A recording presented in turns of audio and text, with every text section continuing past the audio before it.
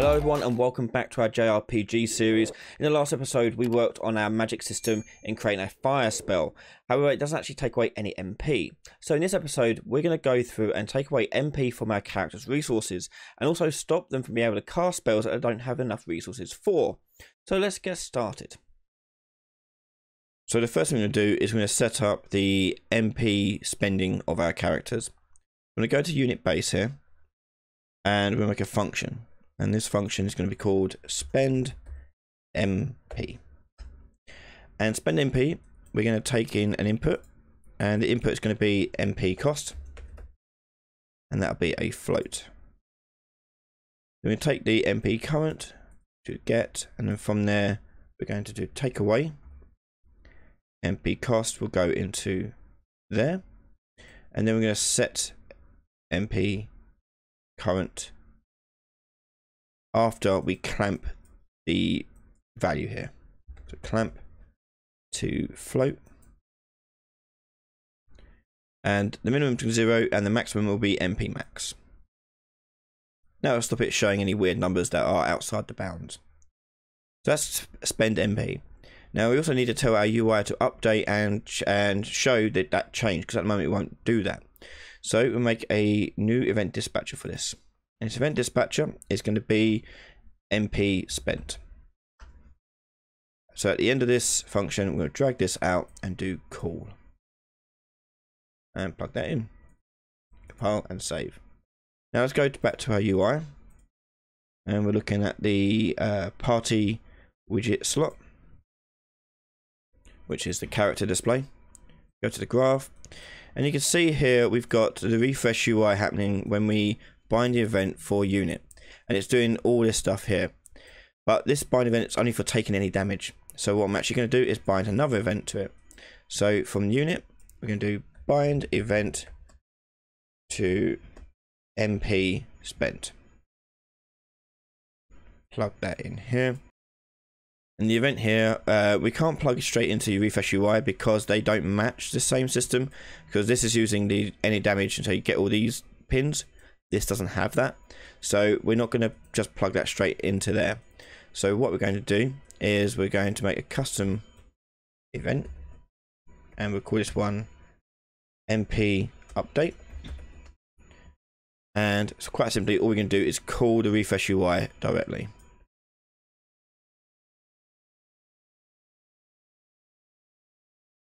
Okay, and that'll do for that. Okay, so that'll update the UI. Next thing we'll do is make it so that we can check that we actually got MP to cast a spell. So if we can't cast spells that we can't afford, so we need to take a look at how we're displaying our magic ability. So our magic ability is we're going to disable or enable based upon the availability of the MP onto the character. So we need to know who the character is, and we also need to know the amount of MP they've got. So next thing we're going to do is make it so that we can check how much MP we have and whether or not that will disable some spells for us. So let's go into our game mode first of all. There it is. And we're using this because we need somewhere to track who is the current unit. At the moment we're not tracking it on anywhere really that's available to us easily. So what I'm going to do is when it's to turn start here, we start unit turn, we're just going to promote that to a variable here as well. And we'll take the turn order get, and we're going to tell it to promote that to variable. We call this one current unit, and we'll plug that into here, like so. So now the game mode has that on there. It makes it a lot easier for us to access that. So if I go back to my UI for the individual spell, the magic ability slot, we can go to the graph of this and we can do a check. So when it's constructed on the pre-construct here, we're going to be doing a check on the current character's ability to cast it. So we get the game mode, and then we're going to do cast to battle game mode, and on here we're going to get the current unit, and from the current unit we want to promote that to this variable here.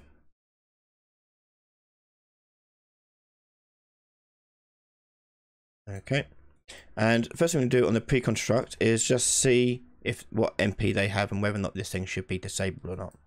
So on current unit we're going to take this out and get MP current,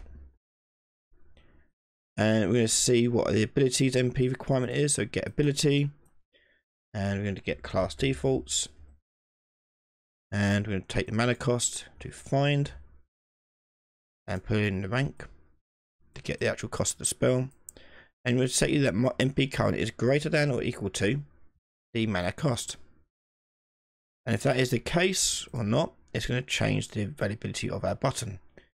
Our button here, we're going to drag out target selection button and do set enabled, and that will go into here. In fact, actually, we can plug it straight into this boolean here.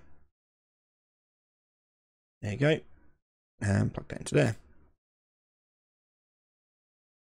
Compile and save. So now I want to change the appearance of this thing if it is disabled. So go to the designer view for this, and go to the description of the details of the selection button, and go down to a find the disable settings. And disabled here, I'm going to tint it. So I'm going to do tint, and we'll do a tint of dark grey. And so we're done with this. We click save and close this. So to test this out, let's make the fire ability have lots of requirement for the mana. Fire rank 1, and on the settings for its mana cost table, rank 1, it's going to cost, let's say, 200. Okay, so way more than he currently has. So if I hit play now, so yeah, Greystone has 50.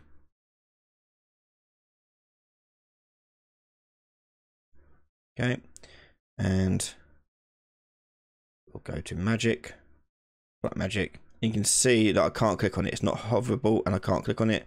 It's grayed out the text as well. It's not available. Okay, so hit back. You can see the difference there. Okay, so it's unavailable, and that all works. So let's change that back and see if the MP cost works. So I'm going to change that back to default, which is 6. So all we have to do now is put in our spend MP function into our magic spells. We go to magic base, on begin play, we're going to get the instigator, and we're going to cast that to our unit base, cast to unit base, and plug that in.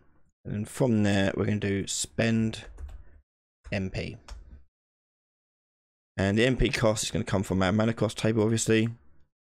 We do find, and we're going to find the rank, and that will go into the MP cost, and save that.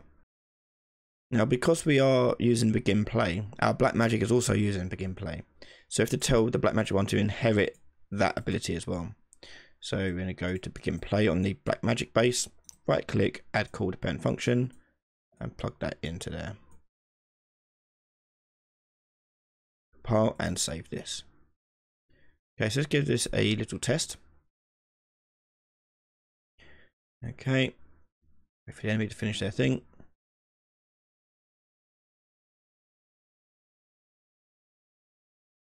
And on here I go to magic, black magic, fire rank 1.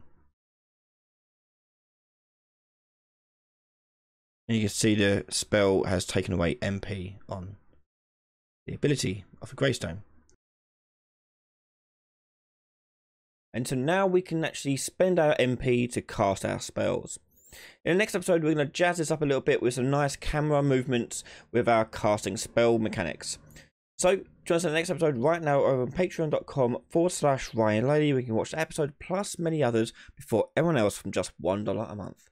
Massive thank you to all my patrons and YouTube members for their continued support. Thanks again for watching, and I'll see you all next time. Bye everyone.